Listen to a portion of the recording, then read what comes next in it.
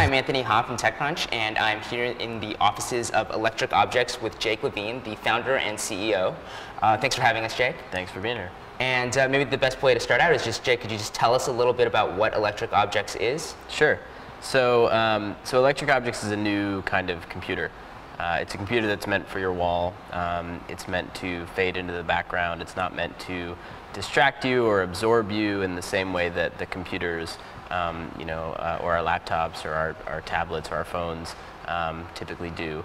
It's meant to display artwork from the internet, and so that means static images, but it also means animations. It means visualizations. It means all these beautiful objects that are currently online, but trapped inside devices that don't really do them justice. Right.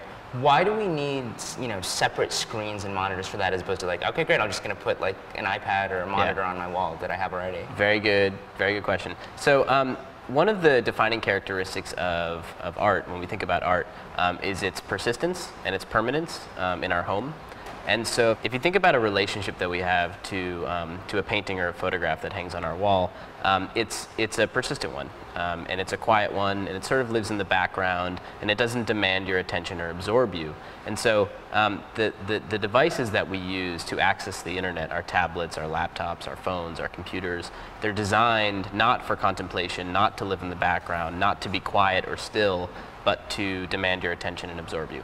And so this is about creating a dedicated space in the home for what we think is worthy, for the kind of object that we think is worthy of that space. So what I'm going to demo now is how you control what appears on your screen. What you're looking at here is the Electric Objects application. We have a web and mobile application. This is all of the artwork in the current sort of version of the application has been uploaded or contributed by about 100 users that have been using the prototype over the last 6 to 9 months or so.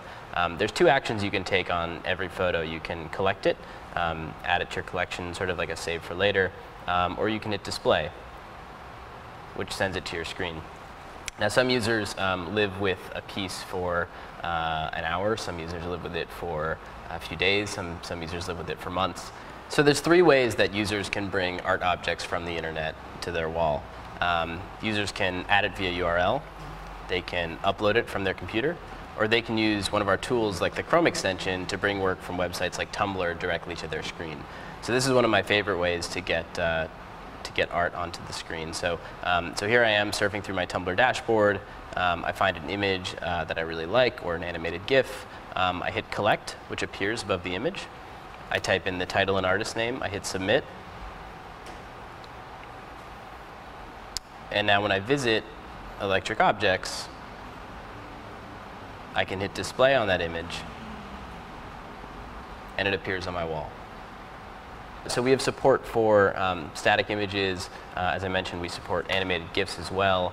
And we actually just recently got some JavaScript web-based visualizations running on the screen, which I can't demo from this application, but we have support for most of the major JavaScript programming languages, which we're excited about. And then on the device side, is the screen pretty much what the screen is going to look like? Yeah, so this is the screen that we're going to Kickstarter with. Okay. And so next Tuesday, July 8th, you'll be able to pre-order one of these screens through the Kickstarter campaign. How did you settle on the dimensions that you have right now?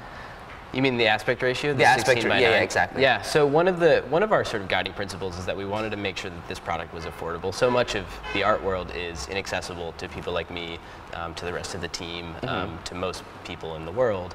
And so we wanted to make a product that celebrated art, that gave people the confidence to think about work and to enjoy artwork, but that didn't put a hole in their budget, a significant hole. So this will be priced at $299, and a big reason for that is that we're using displays that are effectively, like, we're basically picking off of existing large display manufacturer orders. And so the 16:9 aspect ratio is the most common available. So the question then is, okay, so if we have to use a screen that everyone else is using, how do we make a device that doesn't feel like a computer, or that doesn't feel like a monitor? And there are a couple things that we did. So the first thing that we did is we turned it portrait. And you don't really see portrait monitors except on the desk of developers, but most people don't see those. And so what we're doing now is we're spending a lot of time working directly with artists to make work with the screen in mind. From my perspective, that's the most interesting sort of art objects that we can find for it. Something that sort of blends utility and sort of beauty, or the traditional characteristics of artwork. So for example, one of my favorite examples is the use of wind data or weather data to inform a piece of art on your wall. Or traffic patterns, or you know, what you have going on that day on your calendar, right? Like imagine you know, art informed by the sort of massive range of APIs that are currently available on the web. Data sets that know who you are, data sets that know where you are, data sets that know things about your context, and art objects that can be informed by all of that really interesting data, which brings me back to why we wanted to support JavaScript in the first place, web-based visualizations. And so we're working with the founders of processing. We're making sure that we're supporting that programming language, which many visual artists use to create work, along with all of the major JavaScript frameworks. And you guys are launching a Kickstarter campaign. Can you talk a little bit about just why you're doing that? Yeah, of course. So, so a couple of reasons. So this is a hardware project. It's a hardware project. It's a software project, which means it's expensive to build.